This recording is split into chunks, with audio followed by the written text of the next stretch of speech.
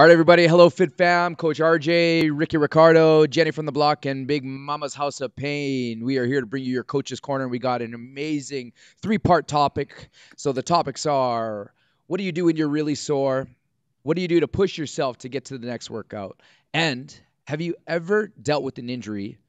And what was the process of getting back on the blue? And we're going to start with you, Jen. Am I answering all three of those?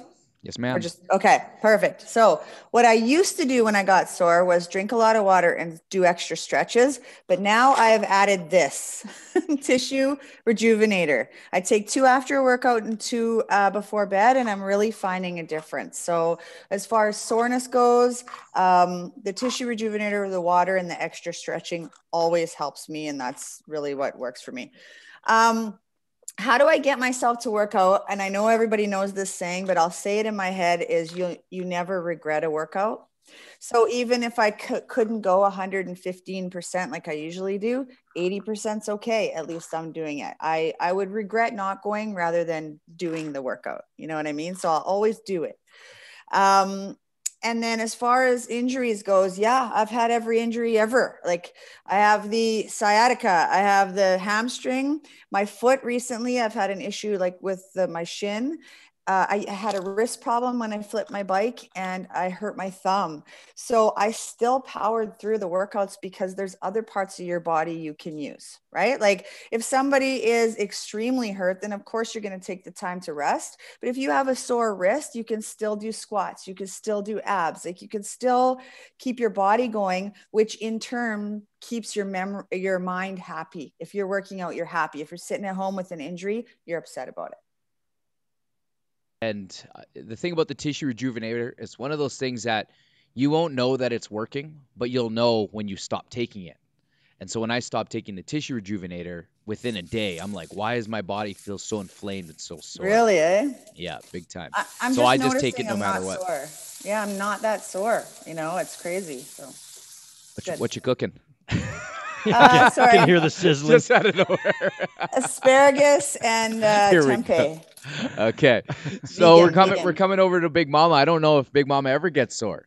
She's just giving 110%, curl in the 40s, no problem. So Big Mama, what do you do to prevent getting sore? How do you push yourself to do the next workout? And have you ever had an injury? And how did you get yourself back on the blue? All right, those are great questions and great answers from you, Jen. Thanks. So what do I do to prevent myself from getting sore? Well, I don't know about you, but I rather enjoy being sore. I really do, because it tells me that I've really pushed myself to get to that next level. So I often don't find myself getting sore. And the question to that would be, well, why, right? Why do I certainly get sore some weeks and months rather than more than others? Question to that would be, well, it all depends on knowing your body, right? Pushing to that next level. So what do I do to get to that next level? There's many different factors that I do. I either wear weighted vests or I wear weighted anklets, or one, I'll try to push through the full 30 seconds without the break, like without stopping before the 30. So I'm always, there's something that plays in the back of my mind as to the reason as to what is my purpose? What is my why and what is my reason? Why did I choose to work out today? I choose to work out every day for my fitness and for my well-being. So that's what keeps me going. We all have our different reasons as to why we work out and what we, whatever. So pardon me, I am a huge advocate and fan of tissue rejuvenator myself. Just like Jen, I actually take it the same time every day in the morning, 1 in the morning and 2 at night. And honestly, I'm not even sore anymore. And I really feel that it's because of the tissue rejuvenator. By far the best supplement on the market for me anyways. And what was the last question, RJ? Had an injury, and how did you get yourself back on the blue? You're talking to a person that's battled 2 grand mal seizures, kidney failing, liver failing. So what did I do to overcome those battles? Well, one, internally I was dying, so I had no choice but to get better. I have an ongoing hamstring issue that is forever an issue. But again, not in the last 6 months since the tissue rejuvenator. So when I am hurt, I listen to my body. If I have to take a rest day, I take that rest day. Or like Jen said, if it's my hamstring that's bothering me and I know that it's all leg day, clearly I'm not going to be doing squats or deadlifts. I'm probably going to work on my, my abs or my arms, right? So the advice I can give to you guys out there is know your body, know your injury, and most importantly, if you are really hurt, listen to your doctor, your physiotherapist, and get them to tell you certain things that you can and can't do, right? Because we're not doctors here, but we definitely are doctors of workouts and love, and we love everything about what we do. So try not to get hurt, tissue rejuvenator, push past it, know your purpose, know your reason and your why. Well, it's funny you say that because Rick calls himself Dr. Feelgood. Oh my God. For all the wrong reasons. For all the wrong reasons, yeah.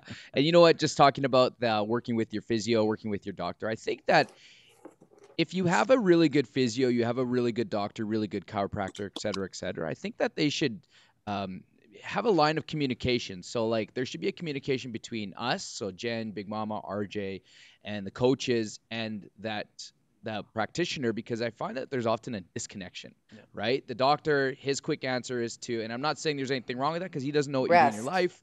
He's just like, take 6 weeks off for a sprained thumb, right? And then we're like, sprained thumb, dude, like, like that person doesn't even have an arm.